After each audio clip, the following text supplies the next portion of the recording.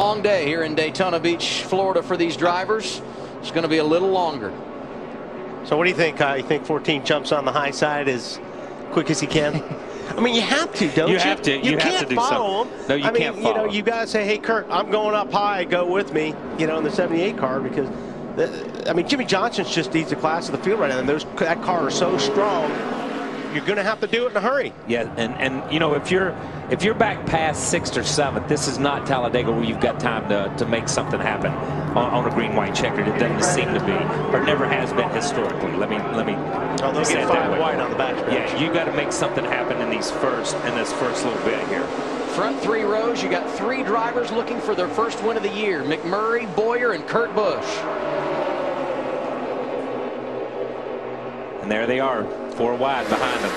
And because you've got to make something happen right here. Wow.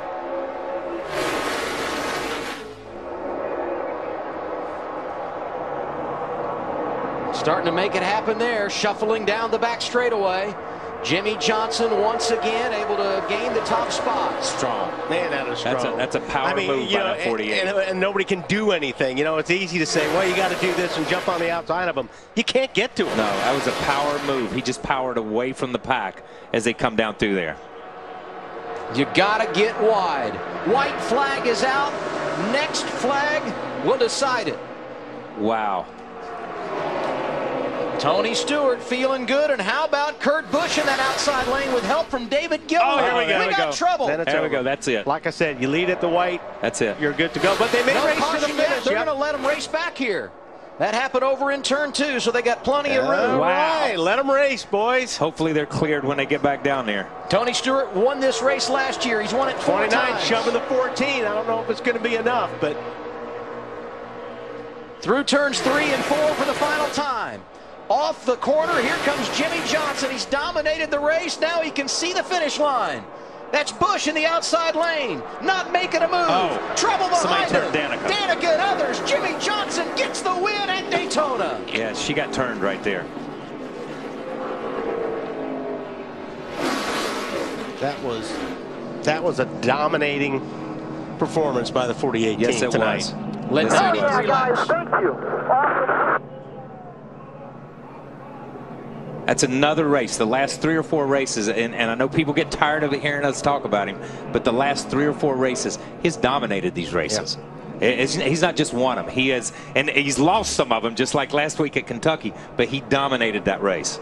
You think about Pocono, where he did win, Dover, where he didn't get the victory, black flag late. Certainly last week, as you mentioned, at Kentucky, and here tonight, leading 93 of 161 laps. You saw the machine of Kyle Busch parked on track, and there he goes, the long walk back toward the garage. How many times have we seen this storyline play out? A huge crash coming to the checkered flag. Had 2 of them on the final lap. Carl went across to get scored. He is back in 26th spot. Another bad week for him. Yeah. He's not happy about that. And this will shake up the points. This is we going to shake talked about it. Yes. We're looking at some guys +5, +6. Kurt Busch is up to 9th, 14th up to 10th. Let's go back to that final lap. Jimmie Johnson leading, and look behind him. This is the first wreck after the white flag. Yeah. Carl just as we saw the 5 car of Kane get slammed and sent to the inside, Carl got slammed going the other way and got slammed into the outside wall. No caution after this. You see Carl right there. Yeah, it looks as like the 13 car moves up on him and sends him around. Yeah. Scott Speed, Bobby Labonte out there. Joe Nemechek nowhere to go. Like David Reagan, barely able to sneak by. And because all of this happened well behind the leaders, and it was over in turn 2, NASCAR said let them race back to the line, give them a finish. Yeah, that was good. I'm glad they did that. Great for the fans. And the track was clean. And obviously they were going to, next time they came back through this corner, they were going to be under caution. Yeah, slow down.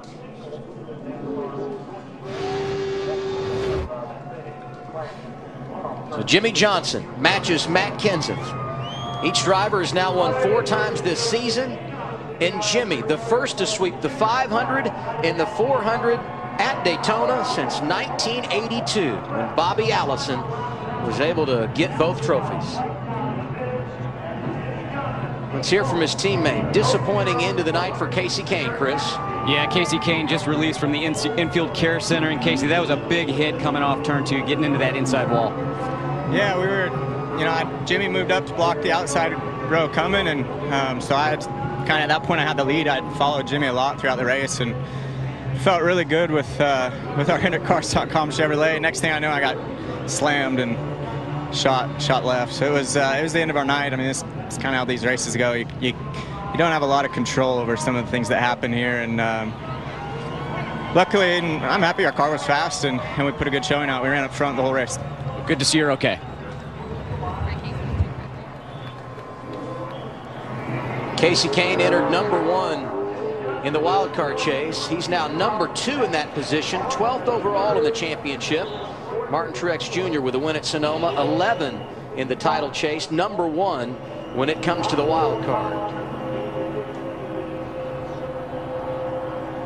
So we've looked at wreck 1 on the final lap. Now here they are coming off a turn 4. Yeah, you see Kurt Busch go to the high side. He's got Earnhardt, Patrick, and Danica gets just tangled up with the 38 car.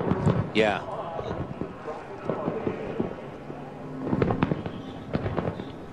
Yeah, and then, like you said, once that starts happening.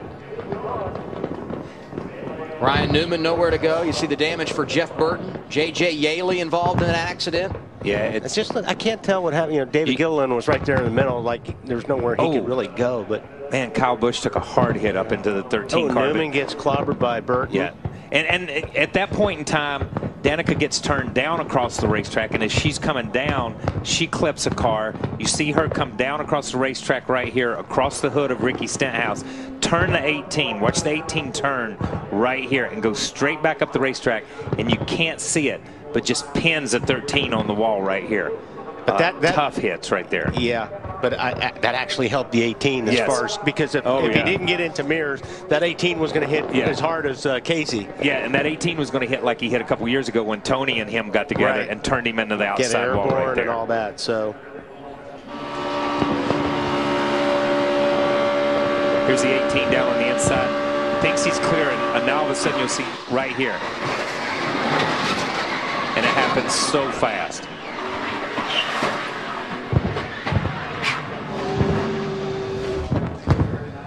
The Coke Zero 400 on TNT, brought to you by Coca-Cola.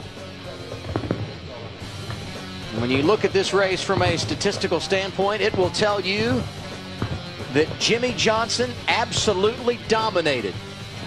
He did a week ago as well, but tonight he gets the checkered flag and an opportunity to celebrate his